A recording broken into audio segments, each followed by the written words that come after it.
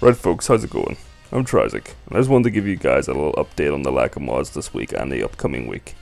Well, to put it simply, I've been working on expanding my skills for the modding of Xenoverse and even talking to others for some assistance.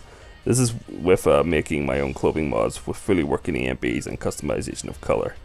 Now you see, I've got the textures done, like the EMBs and the customization of color, and just a few modeling issues that I need to take care of, but after that it'll be all good. It's a confusing process, as every time I make progress with the mod, another problem raises its head, and I am working to try and fix that, then so on, and it just could be really challenging, and really time consuming, since I don't, do this full time, so I've got to work between my real life and my online life.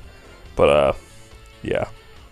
So I'm trying to fix this so I can make more content for the channel that is unique to people who come to my channel. I want the content I make to not just be like, oh, you can also get it off this guy, it's the same as his. I want it to be unique to my channel. People come here for unique mods for their characters, and that's what I'm trying to do. And with that said, thanks for watching, folks. I mean, we've hit over 300 subscribers, and that means a lot to me. Because when I started the channel, like I've said before, in my usual 100 mark milestones, I always think, this is just nobody's gonna watch. But now I'm hitting over 300 subscribers, and even just the hundreds is a big deal to me, because it shows people are interested in what I'm doing, and it makes it all worthwhile. So thanks for watching, guys, commenting, liking, and subscribing. And see all you guys next time.